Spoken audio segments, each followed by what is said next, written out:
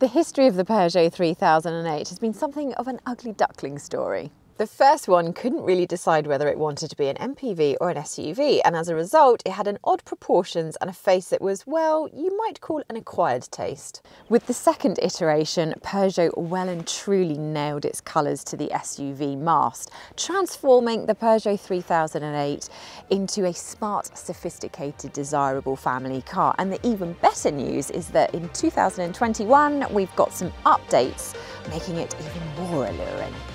We'll be examining those updates plus the rest of the car over the course of the next few minutes. But before we kick off, please do subscribe to the CarGurus UK YouTube channel, where you'll find lots more car video reviews. And if you wish to be informed whenever a new one goes live, simply click the little bell icon and your wish will come true.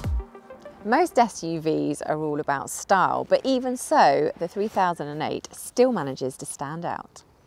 It's covered in cool details such as this frameless grille that kind of blends in with the bodywork, and these daytime running lights that slash down from the headlights towards the front splitter. They also double as your indicators. All the exterior lighting is LED across the range, and all versions have alloy wheels. But before we go any further, let's consider 5 things you need to know about the Peugeot 3008. The entry-level active premium car gets automatic lights and wipers, cruise control, dual-zone air conditioning, parking sensors and a reversing camera. Allure adds part leather upholstery and an upgraded infotainment system that we'll go into in a moment, while GT trim adds full leather and a slightly sportier makeover. In between these versions lie the GT Premium and the Allure Premium. The former doesn't really add much to note, but the latter is really tooled up. Number 2, and we said we'd come back to this, and now it's time for the infotainment system. All 3008s get this 12.3-inch configurable instrument panel along with DAB radio, Bluetooth, Apple CarPlay and Android Auto. Active Premium trim comes with an 8-inch touchscreen, but from Allure trim upwards you get this 10-inch screen that also adds nav and voice control. Number 3 is safety. Now, all 3008s come with 6 airbags as standard, but the level of driver assistance you get depends on which version you pick. If you go for the entry-level model, then you get automatic emergency braking, lane departure warning and traffic sign recognition. If you go for Allure trim, you get lane keep assist, high beam assist and active blind spot assistance, while GT trim adds adaptive cruise control. The car has been awarded a 5-star score by Euro NCAP, but that was back in 2016 when the standards were much less stringent than they are today. Number 4, plug-in hybrids are a popular choice these days, and the 3008 range offers not 1 but 2. The Hybrid 225 combines a 1.6 litre petrol engine with an electric motor to give a combined output of 221 horsepower, while the Hybrid 4300 adds another electric motor for 296 horsepower and 4-wheel drive.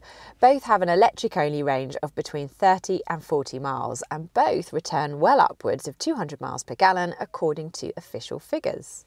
Number 5, finally, the other engines available. You can go for a petrol 1.2 with 128 horsepower, or a petrol 1.6 with 178 horsepower, or if you like diesel, there's a 1.5 with 128 horsepower. The entry-level petrol can be had with a 6-speed manual gearbox, but everything else has an 8-speed automatic.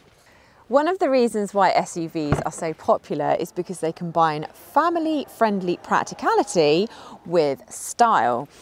And the 3008 scores very well when it comes to practicality because this boot is a decent size. Now, this particular one has got batteries underneath it, so the boot is slightly smaller. In terms of shape, a nice square shape is good for a boot, and this is about as square as they come. You also get handy catches in the sidewalls of the boot that drop the spring-loaded rear seats, although these do lie at an angle, leaving you with an extended load bay that's sloped. You'll find very little to complain about back here because I'll just get this headrest into position. That's comfortable. I'm only 5'4½", so I do have lots of space. However, if you're tall, you will find that there is enough headroom and enough legroom. Now, one thing we would say is if you spec the optional panoramic sunroof, that does eat into headroom. So for that reason, you might not want to go for it, unless you're my height. What's more, 3 people will be reasonably comfy across the rear bench because there's a wide middle seat and a flat floor. In terms of getting comfortable for driving, Peugeots can be a little bit hit and miss because the company has a design approach called iCockpit. This gives you a teeny tiny steering wheel and you look at your instruments over the top of it rather than through it.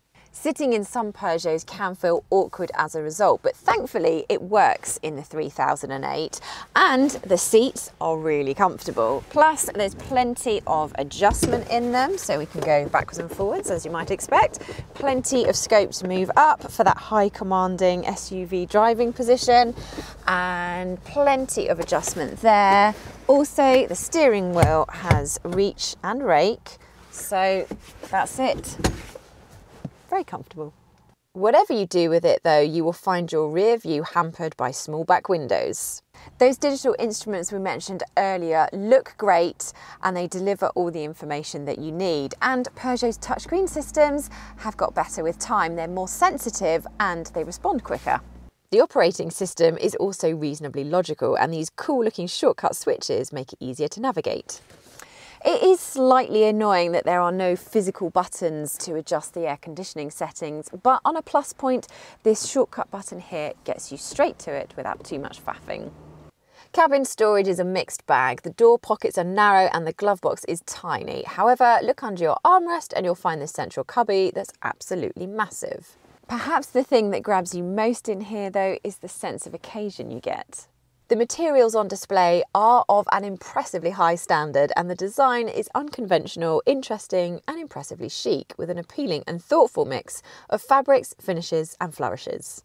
It feels posher than most of the mainstream SUV rivals out there and you could argue that it gives a lot of the premium brands a run for their money.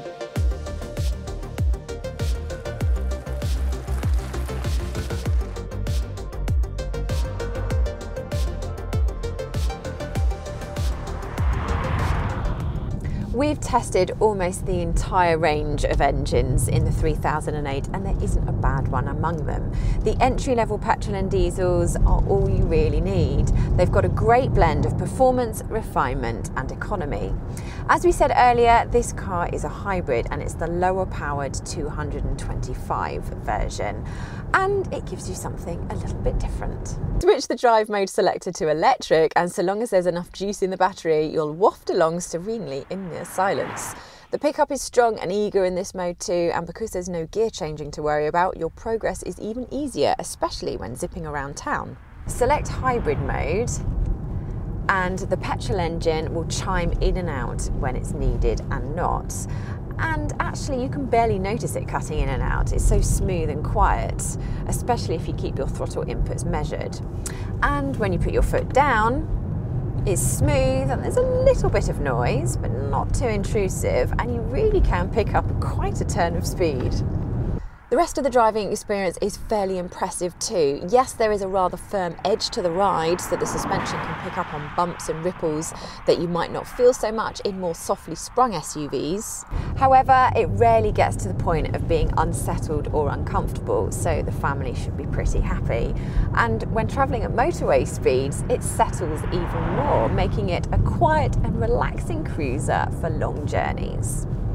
The only thing it can't do is answer the question, are we nearly there yet? What's more, the payoff for this firmness is handling that's pointier and sharper than in your average SUV. The body stays nice and upright in corners with not too much roll, and there's a very decent amount of grip to call upon as well.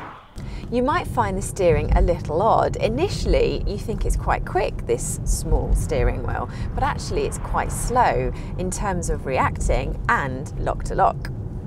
A 3-point turn can feel like a proper workout due to the rate at which you need to fling your arms about.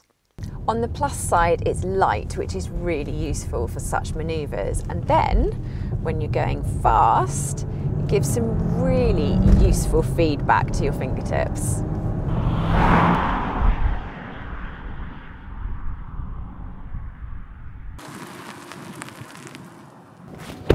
The Peugeot 3008 has always been a super impressive family car with a really great balance of space, style and sophistication. And it's all wrapped up in a package which is well equipped and affordably priced. The 2021 revisions have sharpened up that package even further, making it an even more appealing prospect for buyers that want it all from their family car. It's also as good to drive as ever and comes with a wide, not to mention interesting, choice of powertrains. There's of course a myriad of SUVs on the market, so which one you choose will largely depend on whether you like the look of it. And if it is the Peugeot 3008 that you like the look of, then you will be getting one of the very best. We'd love to know if you agree with our verdict on the Peugeot 3008, so please do tell us in the comments. And remember to like and subscribe as well. Why not browse our channel for more new and used car reviews, and to find a great deal from a top-rated dealer on your next car, head over to cargurus.co.uk.